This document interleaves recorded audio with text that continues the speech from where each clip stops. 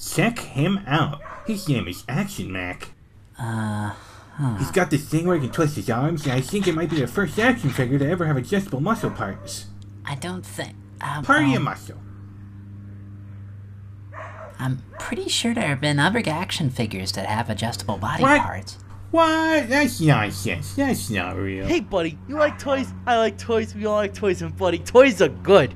You like that toy right there? I'll make it real good. Believe me, that toy's gonna rock. Doesn't rock right now, but brother, I'll make that toy good. Who's that kid? That's Don. He's known for breaking everyone's toys. But why would I break toys? I love toys. Toys are some of my best friends. You're sitting right next to your handiwork.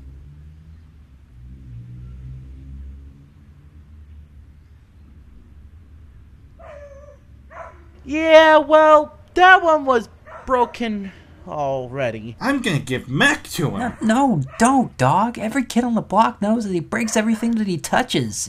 Even the school paper published something about it. Fake news! Fake news! I mean, we're all friends here. Trust me, because I'm trustworthy. Because I rock and you rock. Except for that kid over there. But you rock, kid. Here you go. Now let's see that magic cap. What? Ah, shit, it happened again. I mean, look! Look how great this toy is now. It's two toys now. Hey, Donnie boy. Oh, hey, Dad. Excellent, you did good. Let's melt down these toys and smoke them. I've got a Pulitzer in my future. Oh, God, this guy is your dad? That's right. He tells me what to do and who to trust. He's famous and writes great stuff for the local paper. And by local paper, you in fact mean the bathroom wall at 7-Eleven. It's all about the hits. Come on, Don. Take this gun. Whoa. It's time to start the new crusades. Isn't the crusade that war where the Christians killed all the Muslims? Details.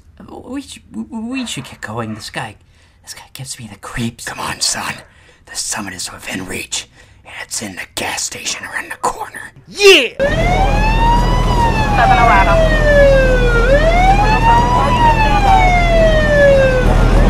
7 receiving a 34 with the weapon.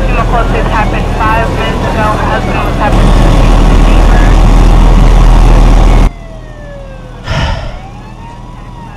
I think we might be evil, Dad.